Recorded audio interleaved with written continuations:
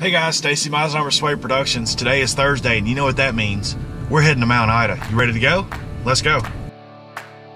Today I travel to Mount Ida, Arkansas, and meet up with Matthew for a hiking trip. I had fun walking around the water and even climbing the mountainsides. While each state that I've traveled has its own beautiful sights, I just love Arkansas. I love how the state has very scenic places. If you love mountains like I do, Arkansas has you covered. In my opinion, the best time to visit Arkansas is in the fall. The foliage in the mountains are at their best. The streams of water that slide down the mountainsides are as clear as glass from the heaven ceiling. I love how Arkansas offers this heavenly hand-painted view.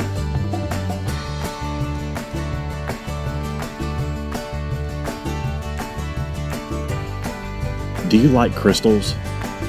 Would you like to dig for diamonds? From central Arkansas to the Diamond Crater, Arkansas is your place.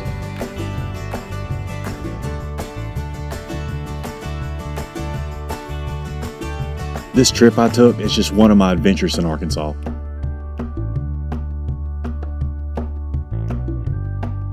I'm always surprised to see what this natural state has to offer, and like many times before, it never lets me down.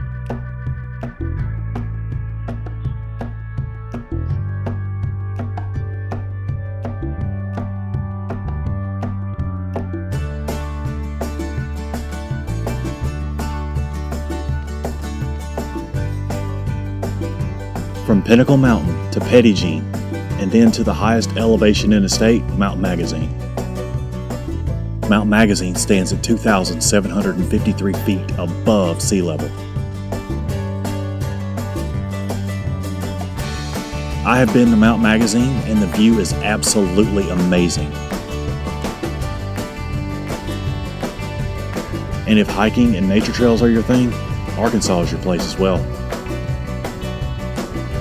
Arkansas offers 300 miles of just hiking trails alone.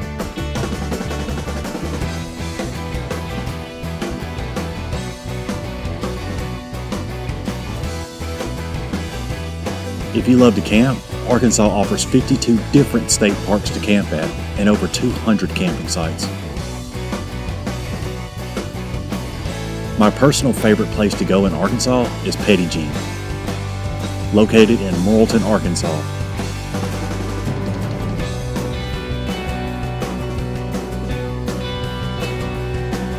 The many different views Petit Jean has to offer are a photographer's dream. Arkansas offers a lot more than what I've said, but don't take my word for it. Just like the mountains, you've got to see it and visit it for yourself.